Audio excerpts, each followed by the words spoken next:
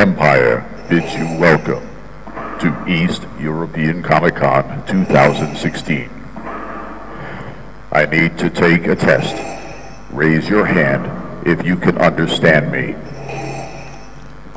Yes, after 5 years, a sound system that works. Thank you to East European Comic Con. You can turn this down just a little.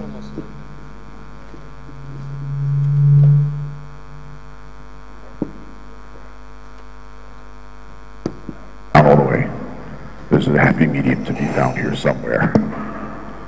Okay. Thank you to East European Comic Con for this opportunity. We are starting our day with the panel devoted to Romania's Star Wars fan club. Please welcome to the stage, Club Star Wars România.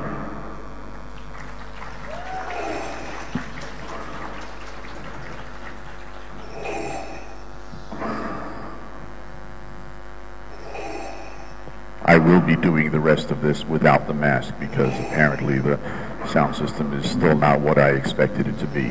So it's better if you hear what I say than how I look, at least in my opinion.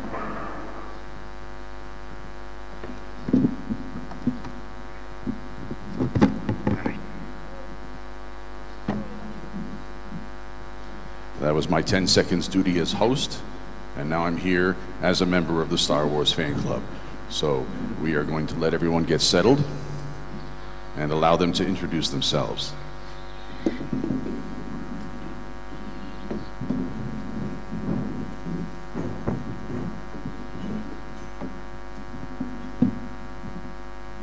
Hello? Okay, can everybody hear me? It sounds like it.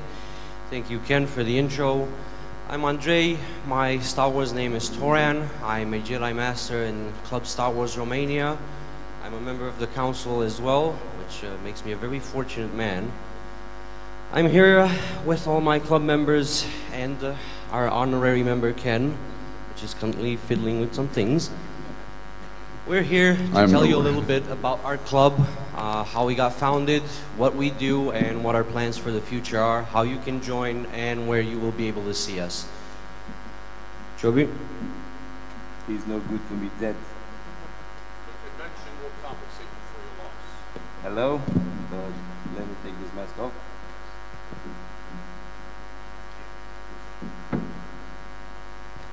Hello guys, my name is Mihai. I'm Jeremy Bullock. All right. I'm Boba Fett. I enjoyed the club like 3 years ago. It was and it is a fun thing what we do here. And I'm glad to be a part of this fan club. Thank you.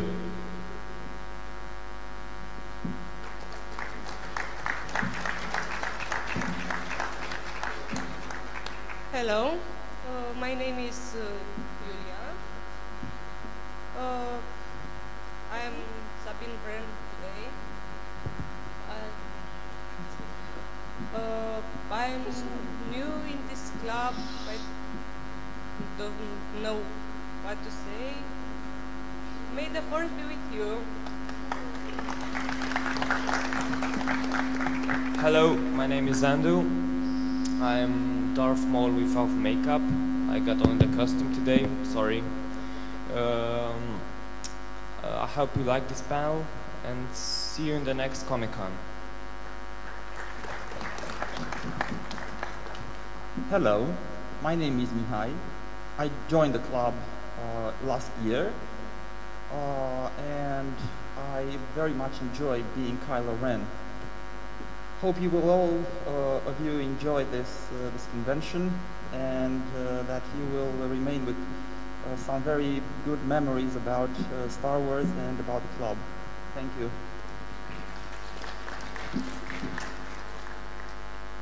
Hello, my name is Robert. I'm a Star Wars enthusiast and cosplayer. I enjoy making costumes and I recently got into Star Wars costumes. And may the force be with you. Hello, my name is Darth Reyes, and I'm a Sith Lord, the Deceiver. And these outfits are Anakin Skywalker. And welcome to the party. Hello, my name is Solohan, contrabandist. Okay, so it's Radu. I am a member in this club since 2009. This is actually my first time to Comic-Con. I've never been to Comic-Con either in Romania or anywhere else. So it's a big pleasure for me to be here and to see what this is all about. I don't know if my colleagues told you a bit about this club, but this is the very first fan club ever founded in Romania, okay, except football clubs like Steaua. Also, this club is the only official club recognized by Disney and the movie producers. It's the only fan club they communicate with. What our activities about? Well, our activities are about charity, most of all. Our projects are mostly with Disney, and since our last activity for May the 4th this year, we can add UNICEF to our board of partners for charity. What our targets are, the 501st and the Rebel Legion, we really want to be able to enter these clubs, and also, although we know that we need to meet some requirements, we are on the way. And thanks to Ken and our members for wanting to be there. Thank you. We would be neglecting our duties if we didn't mention one more important member of the club, specifically our founder, Dr. Alin Apostol, who is actually a medical doctor, and he is on duty right now as we speak, so he couldn't be with us here. But because we know this is going to happen from time to time, we have a short video of him speaking his piece as a member of the club. We're going to run that now. It's in Romanian. I don't think you guys will mind. So if we could have video number 1, please.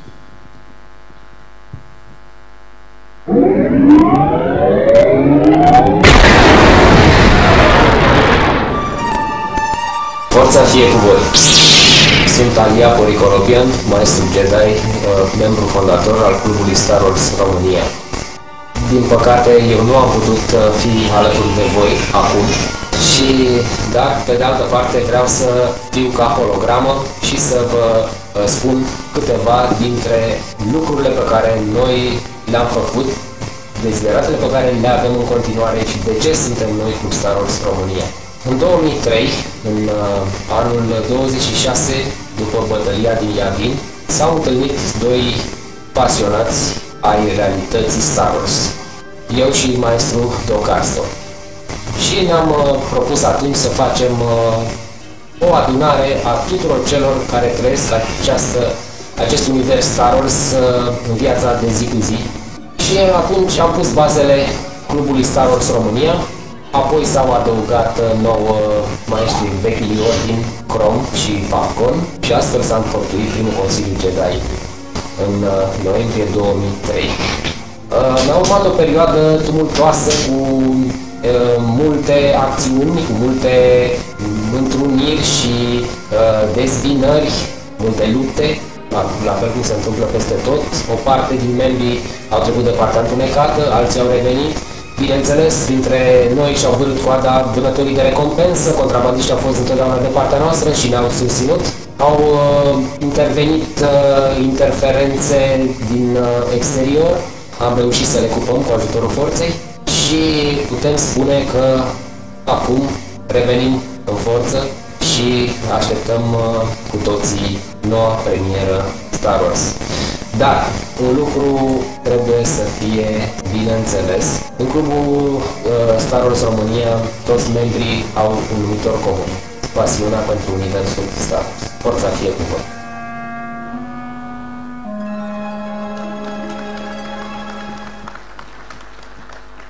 For lack of a better word, Aline really is the force that keeps the foundation of the club together.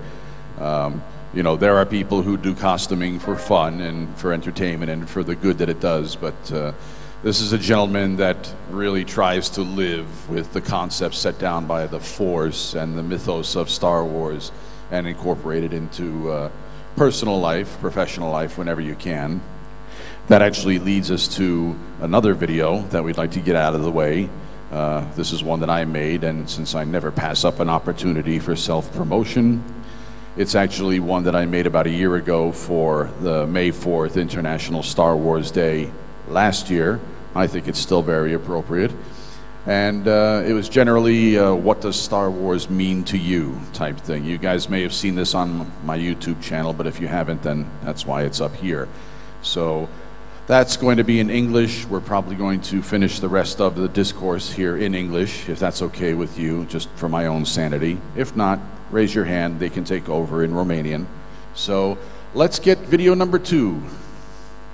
Hello there, my name is Ken, and I have been asked to help a Star Wars noob understand what the franchise is and what its appeal to fans is. So the first step to being a Star Wars fan of any magnitude is don't do this. This is a hand gesture associated with the character of Mr. Spock from an altogether different science fiction franchise called Star Trek.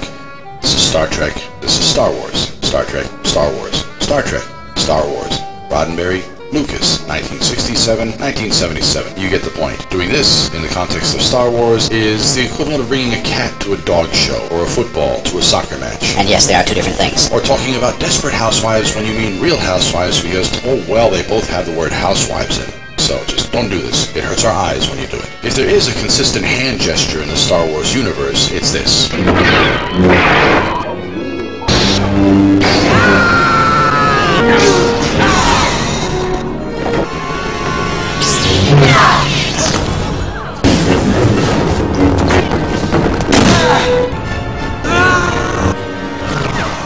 So if you want to perfect a Star Wars hand gesture, come to me, we'll fix you right up. Star Wars fans come in all ages, sizes, professions. There's as much about them that's different as there is similar. But when convention time comes around, TV news likes to pick out the one fan who's gone a little bit extreme and use him to paint all fans as retarded outcasts living in their mom's basements. And who laughs loudest at this quality journalism? Why, the completely normal sports fan, the completely normal pet owner, and of course the completely normal hobbyist collector. Yes, when it comes to sci-fi, hilarity and hypocrisy go hand in hand. And now to the point of this, what Star Wars means to the fans. I can't speak for every fan, so here's my personal story. I'm sure the vast majority of you watching this never lived in a world without Star Wars, but as one of Generation X's finest, I waited in line with my dad to see the very first film when it came out in theaters in 1977. I wish I could convey the wonder of that moment, but there's no common frame of reference. Still, that won't stop me from talking about it now, a lot. In the beginning, I was a handsome baby. Today, you can clearly see I am a very handsome adult. In the middle, not so much. This is the face of someone who spent his formative years pretty much on his own. He didn't get picked for sports teams, for school plays, for social events. He got picked on a lot. People like this were the original nerds, way before it was cool. Nerd! Nerd! And we tended to develop mostly solitary habits, primarily reading, primarily science fiction, because it provided an escape from our unpleasant reality like no other genre could. Mainstream entertainment used to tap into this escapist need, but the Disney-style movies and Flash Gordon-style television shows gave way in the 60s and 70s to harsh, gritty dramas about cops, robbers, war, lawyers, and other depressing topics. On TV, Star Trek tried its best to revive science fiction, but it disappeared with the hippies comics, and in 1977 it had yet to be reborn into the massive franchise that it would later become. This meant that by that time, the market and the public were extremely ripe for the return of quality escapist entertainment, and much of Star Wars' initial impact comes from the fact that it just appeared in the right place at the right time. A global phenomenon, a dawn of a golden age in science fiction films and TV, that's all a matter of record. The emotional chord it touched with the planet is also the chord it touched in me. Here was sudden and explosive confirmation that someone else wanted the same thing I did. Something better than a childhood of being bullied and an adulthood full of gasoline shortages and Vietnam fallout. One man said, hey, watch this for a couple of hours and feel better. And brother, did we. Not only did we watch it, we wanted to live it. Fans started to connect with other fans and discovered that yes, other people think like I do. I'm not alone. I'm a sad escapist geek, but so are these millions of other people. And with so many nerds finally interacting, you can't help but eventually develop communication skills, social skills, or at least coping mechanisms. Long before the internet and its dubious methods of doing so, Star Wars was the first means of discovering that no matter how isolated your existence may appear, there are always others somewhere out there who feel the same as you and will accept you. 7 minutes, boy, can I talk? Star Wars taught us that it's okay to concentrate on something besides our hollow home life, our oppressive jobs, our fake friends. Sometimes a better world is just a dream away. I don't know if you were expecting such a philosophical answer, but Star Wars was the gateway to my reasonably and surprisingly well-adjusted adulthood. I am an accomplished prop and costume maker, thanks to the technical allure of industrial light and magic, Star Wars technological wizards. I'm a confident and comfortable public performer who learned how to deal with the types of dickheads that bullied me in my youth, thanks to the social camaraderie and acceptance and sheer numbers of fellow fans who share my feelings and interests, something initiated by Star Wars all those years ago. So there you have it. Of course I collected the toys and the books. Of course I dressed up like the characters. I still do. Yeah, and okay, I still collect the toys too. But that doesn't explain how Star Wars has endured so passionately after almost 40 years when other, even higher profiting entertainment phenomena have come and gone. Star Wars was the big brother my generation never had. The big brother who decided that you were old enough to see his stash of Playboys and open up a whole new world to you. But instead of centerfolds with stapled navels, the new world that this big brother showed you is full of exotic alien planets, mighty spacecraft, dashing heroes, fearsome villains, and mechanical robots more endearing than most humans. Most Star Wars fans live comfortably in this fantasy world and our real everyday world, understanding that there is a time and a place for each. The very best fans can use each world to enrich the other, helping them improve their daily lives with the childlike sense of wonder that Star Wars gives to everyone willing to accept it.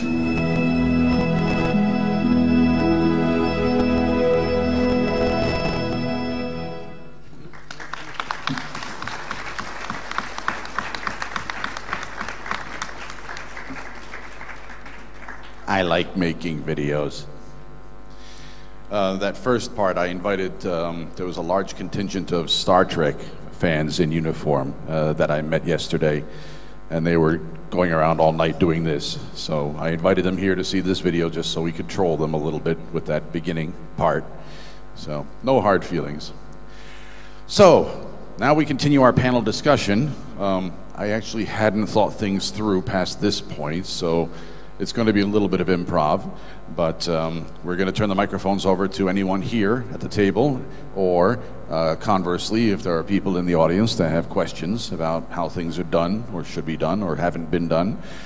Let's have a nice free-form have at it. Thanks. All right. I'd like to start off by elaborating a little bit on what my colleague Radu over there said. You've already heard Alin, our founder, talking about how this club came to be in Romanian. We're always a little bit 50-50 on this. It's half Romanian, half English. It always depends. You meet people from this country that you always like to talk to in Romanian. You meet people from other countries that obviously you have to speak English to. The funniest parts always happen when we go to conventions and events and things like that. People see us in the costumes, they think they're pretty cool, and we think they're pretty cool too. They see us in the costumes, the first thing they say to us is something in English. They will address us in English, they will usually think we're from somewhere else, which is really funny because it's a nice, awkward little moment where you don't know if you're supposed to say something in Romanian or English, and you start asking. So that's always fun to do. In our club, we try to tackle two big issues. One of them is obviously the promotion of Star Wars and the Star Wars universe franchise, the movies and everything that means. And the second one is charity. We use them as a little bit of a wheel. We use the first one, we promote Star Wars, and then we use the Star Wars universe and its popularity to promote the charitable actions that we do and organizations that we work with.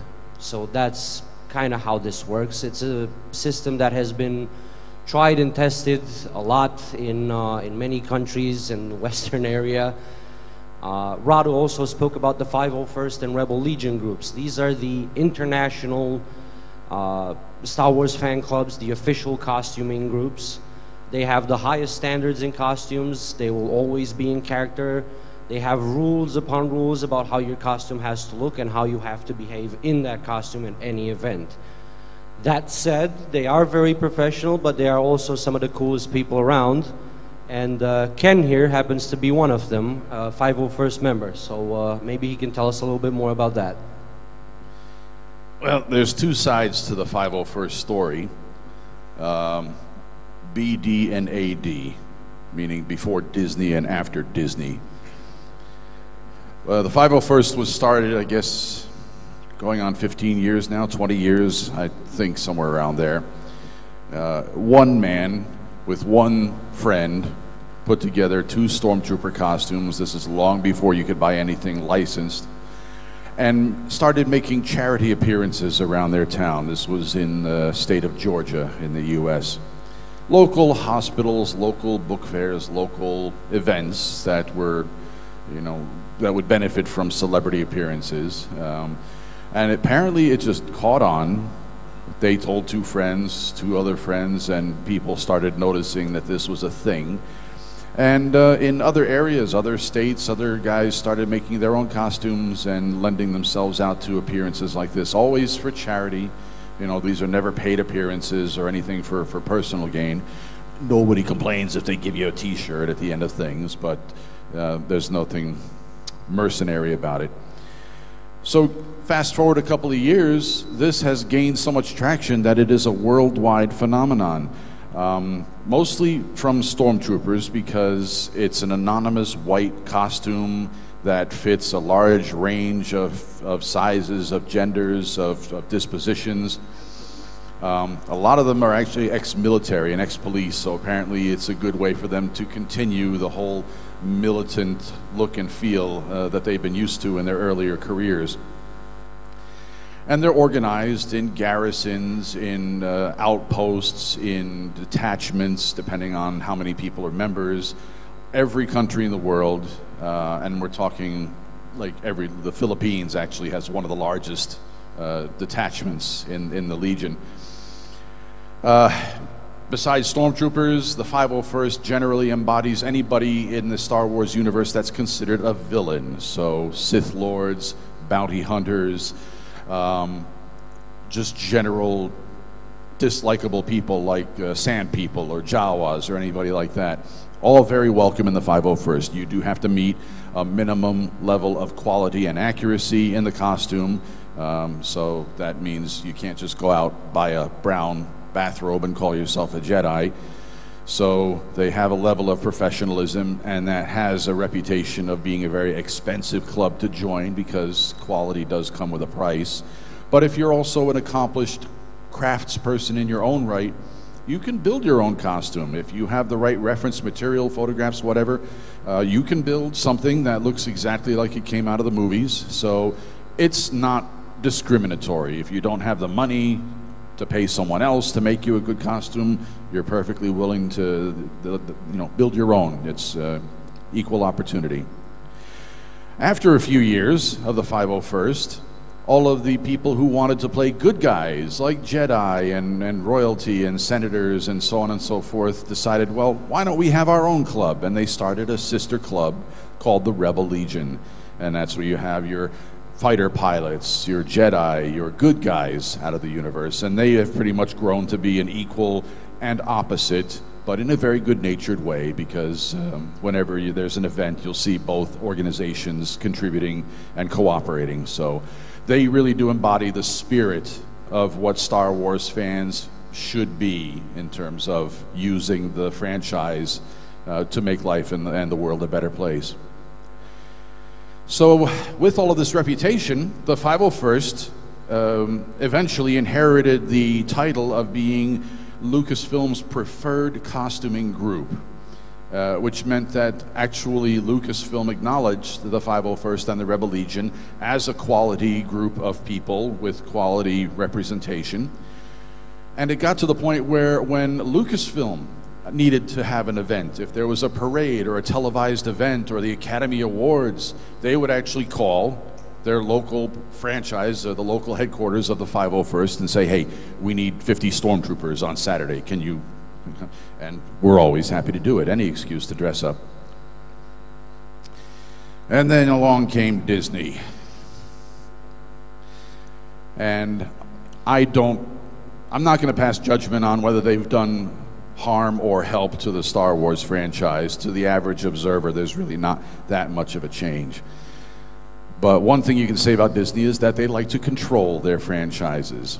So one of the first entities on the chopping block has been the 501st and the Rebel Legion.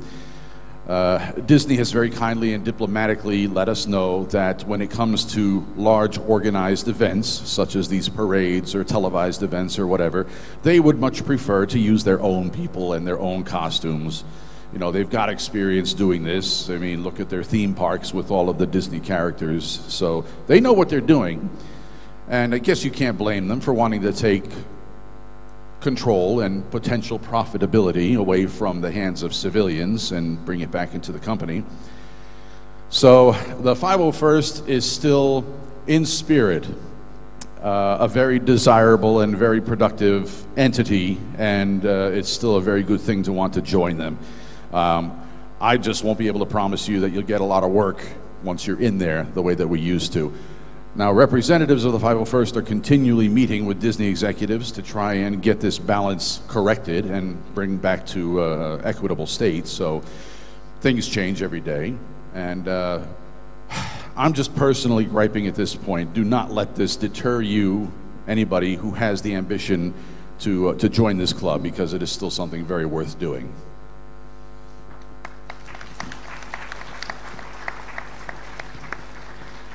On the subject of the 501st, while we're there, 501st and Disney, I'm curious about one thing. How many of you here that are here at this panel, at the Star Wars panel, have seen Episode 7? If you could raise a hand. Okay, that's a lot of you. That's pretty much everybody.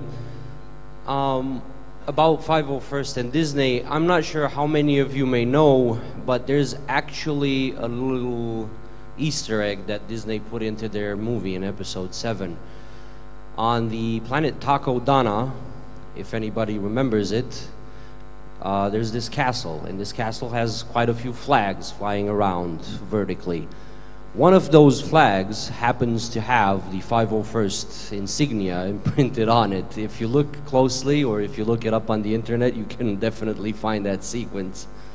So, while we're not exactly sure what Disney's plans for the 501st and us and other costuming groups may be, they still like to, you know, try and throw us a bone every now and then when it is possible. Ken, would you have any other subjects that you may want to approach? I'm sorry, I was trying to interpret some sign language over here. What? Oh, I know what she's talking about. Yes, actually, I have to say Andre has a point there. The 501st does go through the gestures of meeting us halfway, especially where public perception is concerned, so I can't complain about that.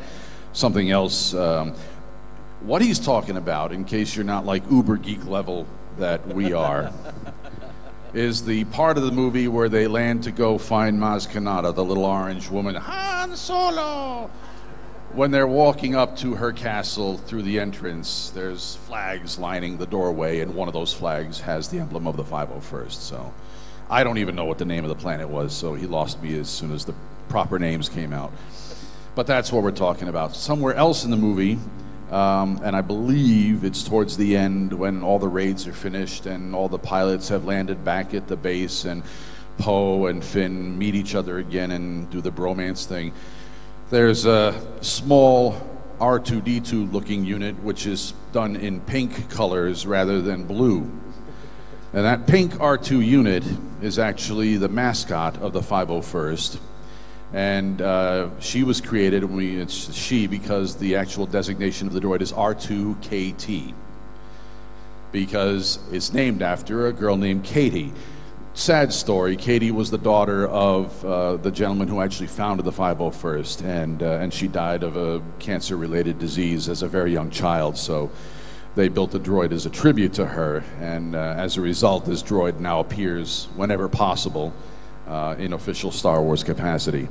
And it's touching, but it's also very sweet. So look for an R2 unit colored pink. Also has appeared in a couple episodes, or at least one episode of the new Rebels TV series. So we caught that by accident. So there are little Easter eggs. There are little efforts between Disney and the 501st to stay, cooperative and friendly. So again, don't listen to an old guy complaining about the way things used to be when he was a kid, because that never ends well. Radu, do you still have a microphone over there? Yep, still have the microphone. Can we get you to talk a little bit about the club's organization and our ranks and structure? Okay, so our club is pretty much structured in a really good way, as in we have ranks to which you can build your profile up as you advance through your membership. So, for example, when you enlist in our club, you come in as a Padawan. You have any privilege any other member has, but you don't know where to start or what to do or what this club is about. Nobody acts as a boss or something like that, but you find yourself not being able to do some of the activities because you don't know where to start. So you need a Jedi Master, like Andre over there, Toran, our Master Aline, who was on screen, Master Trius as a Sith. These two guys I mentioned earlier are Jedi, but Trius is a Sith. Our club has the basic two factions, Sith and Jedi. What happens after you enlist and become a Padawan or a Sith acolyte? You are given tasks, missions. Missions like helping us put together an event, like a Star Wars party, like a Star Wars Halloween party, or participate in a charity event, like for example the one we had for May the 4th at Spitalul Oncologic with Disney, where we need staff members to help us organize the whole set, to basically guard our stands if we have stands, or take photographs, or film like the guy in the middle with the camera. He might be, not you, the one behind you, Ioana. Ioana also, but I think she's also past the Padawan base rank. I think she's an honorary member or something. She's above all. She's like the mother. Ioana is actually an honorary Sith Lord right now. Yeah, she actually I was going to is. say, I live with her. She went straight to Sith. What happens next when you advance through your ranks? You enlist as a Padawan, then you advance to a Jedi Knight, and obviously become a Master, but after some years, after you manage to get some experience and already know what the whole club is all about, and basically you can use your phone to put together an event all by yourself, and then come to your colleagues and tell them what they need to do and put together lists and basically have all the relations you need. In short, that's all about ranks, I think. This is why I advise you to join the dark side. It's much easier. All you have to do is kill your boss. Yeah, the Jedis are the one who put together the events, and the Sith help us. Right, so basically we have to work for it. They just butcher people. That's all they have to do. And look nice on camera. Yeah, look nice on camera, obviously. Somebody very wise told us once, not actually us, she said this on TV, that bad guys are cooler. I think everybody thinks like that, except us. Okay, so that's about ranks, but I think we need to talk more about the events, about how we manage to put together events, and how hard it is to get sponsors. That, and a little bit about what types of events we've had and where. Okay, so.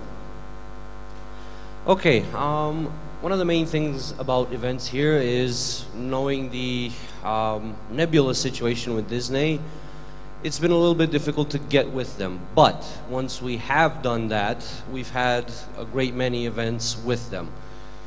One of our feature favorites is called the Jedi training, the Padawan training event, where big dark people like Ken over here or any of our other Sith Lords volunteer to get the shit beaten out of them by a bunch of kids. The good guys, meaning myself, Radu, and a few others, we just train them how to wield their stun batons and death sticks. And then we bring in the meat, the target practice, and they get banged on repeatedly. Nothing keeps you humble like a pile of 10-year-olds beating the crap out of you with their plastic lightsabers. Oh, it's absolutely fun to watch. All we have to do when that happens is just a pile of kids. They go at them, they start beating on them with all those sticks. We actually managed to upgrade to foam lightsabers for the kids, and our Sith Lords were very happy with that development. Especially my face. Yeah, Radu has a problem. The poor guy, he's a Jedi, but he's dressed in black. And kids, they don't look at saber colors. They don't look at, how they behave or what he does. They just see the black, and they think he's the bad guy. So he's had a bit of action himself. Radu, can you tell us a little bit about the experience of having so many children beating up on you? Well, besides the small fracture of discrimination there, let's beat the guy because he's dressed in black or he has something black or all black it's on racism. himself. Okay, but it is actually fun to play with kids, and I didn't mind before when my face got smacked with plastic lightsabers, but I can thank the one who had this bit of imagination going on and said, let's upgrade to foam lightsabers. That helped a lot. Okay, my face has it well, but also the costumes, because you can get plastic lightsabers against your face, and that's, okay, that will heal. But then the costume might get smashed up, and you might not find pieces you had before, and you need to smash your head yourself to rebuild. I guess I shouldn't complain, at least I have armor. Yeah, Ken has the most experience with it. Oh, he has armor, but it's taken a beating itself. I mean, these kids, he can tell you, some of them are pretty strong with the Force. Yeah, but we can call them battle scars and just live with them, so. But as much as our Jedi training event goes, Andrea explained it as much, but didn't give it as the justice it needed. It has a story about it, so kids don't actually come learn some moves and then smash the Jedi, smash the Sith, kill everyone, and after that leave. They don't? I thought that's what they did. That's what they actually do, but they have a story, and it has a story for their parents as well, because the event is noted to Disney as being an educational one for the kids, so that you don't bring the kids and then teach them how to kill someone and that's it. Although I know Alin says it all with lovește în cap, dă-i la cap. But the event has a story. You call the Padawans. The Jedis go out and call the Padawans. They search for their future younglings. The younglings come to the Jedi. They learn their moves.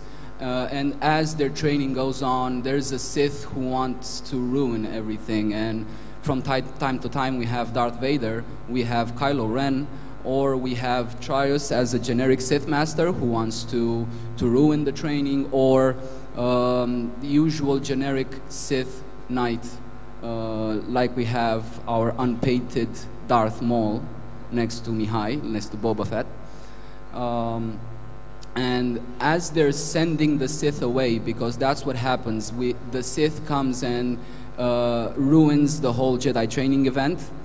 The kids and the Jedi need to send the Sith away, and after they send the Sith away, you know, maybe from YouTube, what Lucas does with Star Wars Weekends. This event is actually an official one, like Star Wars Weekends, because Lucas knows about it, Disney knows about it, and they're okay with it.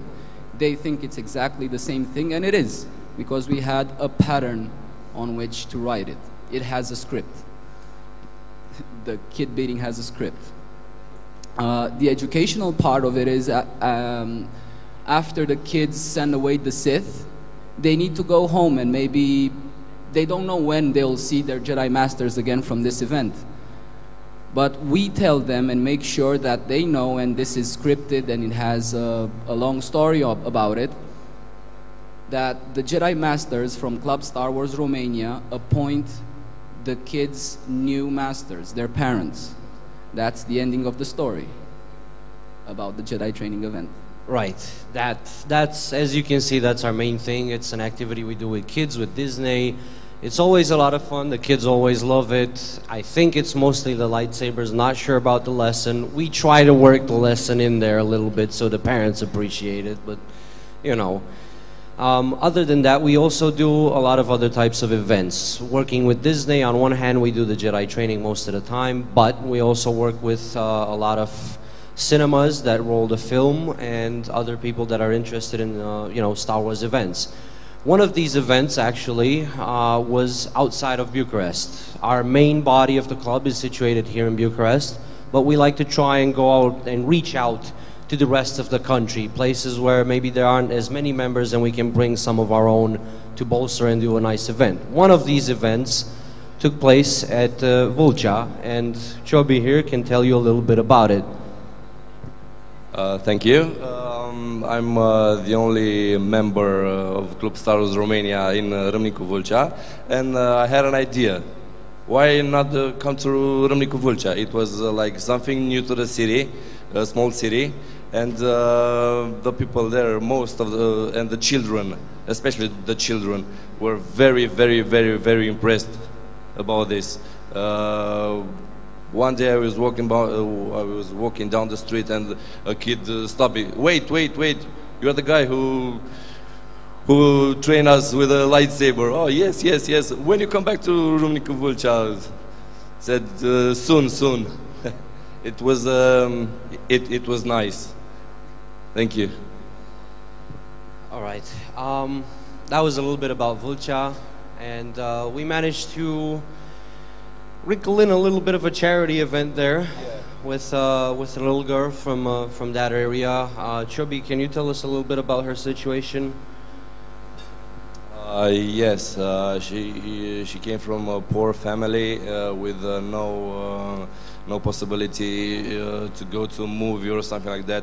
She never went to a movie, and we talked to the manager of the cinema, and we give her some tickets, Star Wars tickets to the movie, and she was very, very, very impressed.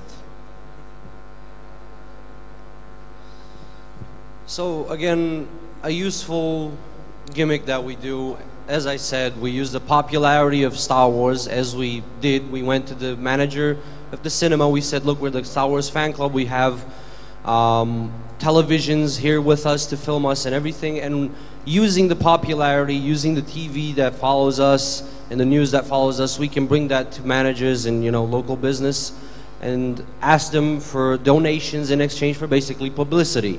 And we use their support to bring it into the charity situations that we can find. So that's kind of how the whole system of using Star Wars' popularity to boost charitable events works. that aside, I'd like to pretty much end the panel on... No, wait. There's another thing to add Radu. about charity, but I'll go on about it in Romanian so we can have that a little bit of percent in Romanian.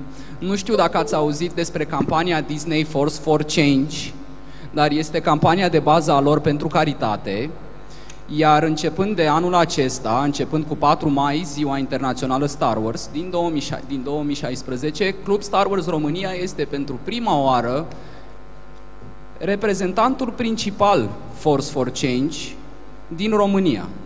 Deci de acum încolo vom avea foarte des campanii de caritate cu ajutorul celor de la Disney. Și poate, deși ne recunosc și suntem oficial, poate nu vom rămâne la fel de obscuri pentru ei, având în vedere că noi suntem singurii care se vor ocupa de caritatea lor în ceea ce înseamnă Star Wars. Și de aceea UNICEF, Andreea Marini, este o mare fană Războiul Stelelor. Okay, Radu had a little Romanian message there for the people here locally, and that is the focus of it. So I would like to have a last message that would go out to everybody here, regardless of Romanian or from any other country. It's more of an international phenomenon itself, and that is geek culture, nerdisms, and everything like that. I'm sure everybody that came here to this panel likes maybe more than Star Wars. Maybe they like some Star Trek. Maybe they like some video games. Things like these, as Ken's video said in the beginning, decades ago, it was a very closed circuit culture. Everybody would have to kind of hide these hobbies, hide these passions, because they would be made fun of. We're living in a completely different age. At this point, we are pretty much the majority. All the people that like the superhero movies, the sci-fi movies, the books, the games, we form up pretty much the majority of the population at this point. We are now in a weird position where we sometimes become the bullies ourselves. And that is something that in our club we've tried to evade as much as possible. I think, yes. I read that in the, I think it was in the Bible, the geek shall inherit the earth. It's finally come through. I'm going to wrap this up only because I see our cosplayers starting to swelter backstage. So I'd like one last thing though from the audience right here. We've seen at least one Star Wars costume in here, which is a Yoda over there, if you can wave. And anybody else that has a Star Wars costume, if you can wave. Any other hands? I think I'm blind. There has to be something else. Well, if you don't have one now, now is the perfect time to work on it. It's currently a very good time to be a Star Wars fan. You know, there's been a dry spell. I've known this group since at least 2006, 2007, and they haven't always had the level of activity they have now. You know, thanks to the new films coming out, there's a whole new generation of costumes and awareness, and even the old school characters are going to get a new lease on life thanks to Rogue One coming out, or as half the internet illiterally spells it, Rouge One. So Vader and the old school stormtroopers will also still be very relevant and very welcome and very much in demand over the next few months. So if you are thinking of getting on the bandwagon, now is the perfect time. Thank you everyone for being very patient with us, letting us geek out on stage for a while, and thank you to Club Star Wars România for a very informative and entertaining panel. So we are going to give them, please, one big final round of applause.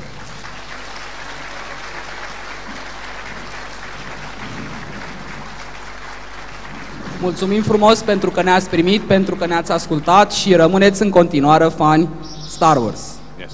La revedere! Forța să fie cu voi! And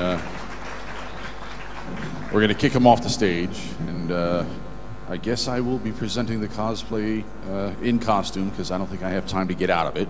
So that's going to be a lot of fun. So stay where you are. Local cosplay competition coming up next on this stage. You know, we're not qualifying for any big fancy European contest. This is just good local work right here. So stay where you are. We'll be back soon. Thank you.